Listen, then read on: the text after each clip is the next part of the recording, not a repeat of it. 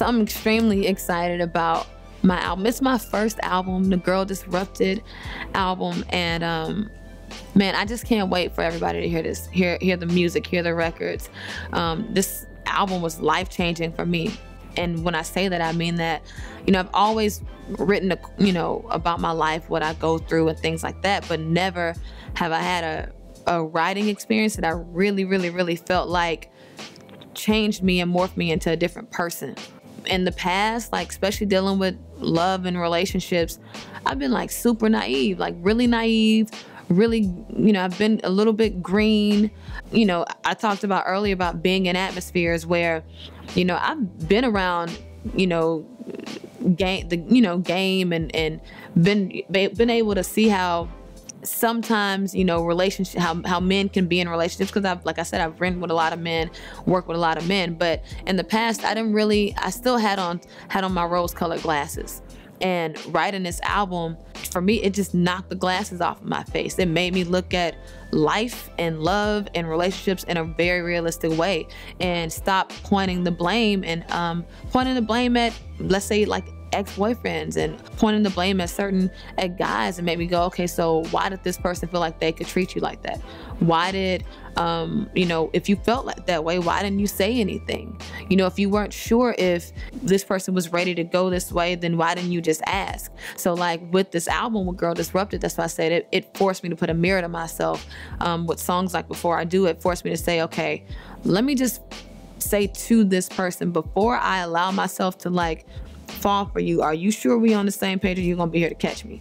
You know, with songs like My Love for You, it's like, you know, I wrote about the type of love that I know that I deserve. So it's just the album just ended up, it changed me, and that's really what I wanted to do for my fans. I want them to hear it and maybe put that same mirror up to themselves, and you know, I wanted to make them better. The album made me better. It made me a better woman. It took away some of the childish girl-like things that I needed to get rid of. It disrupted the girl within me, for sure. My creative process, for one, whether I'm writing for another artist or I'm writing for myself, especially if I'm writing for myself, I write, the way that I dress and the way and what I write kind of go hand in hand. So if I feel like I kind of like set my mood before I get to the studio.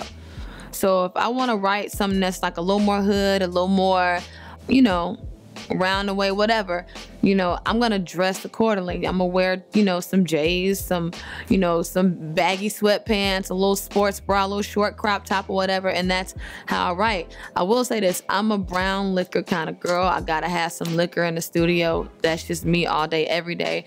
Anything can happen when I write off of the brown liquor. I love me some, I gotta have some Hennessy in the studio.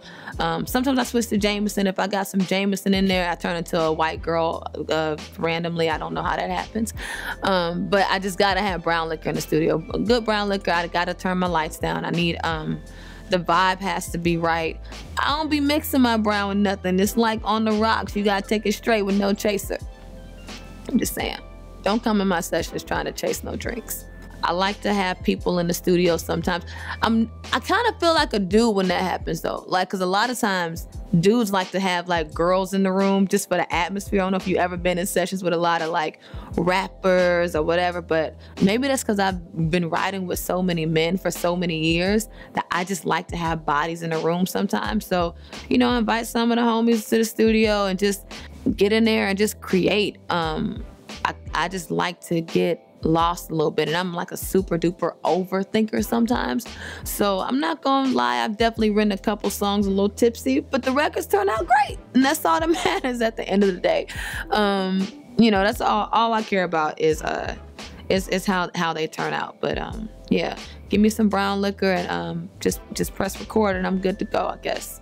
It was speaking to women, the first lines, you know, and so by the time we got to the hook, the first melody that I came up with, I'm like that. I just am very spontaneous on the spot, and I just, on my way around, on my way around, and his eyes lit up, and he's like, yo. He was able to narrate everything that I sung through dance, and I always respected that. So when I heard Fade, That's what Fade gave me. It gave me that I need to narrate these words. I need to bring to life what he's saying with dance. So I hit up Guapo. He's a perfect person for that. And me, I'm like, yo, I'm not progressing. And I'm not in this business to look lit to you and really be burnt out. And so I made a decision just to quit my job. And I got on a plane, went to LA, sold everything in my house. Said, fuck it. You got to be good at what you do, because that's what's going to back it up at the end of the day. That's all that matters. Just stay hard, grind. You got to grind like the boys do. They stay in the studio for days. I do 12-hour blocks in the studio now. Like, you got to have that hustle.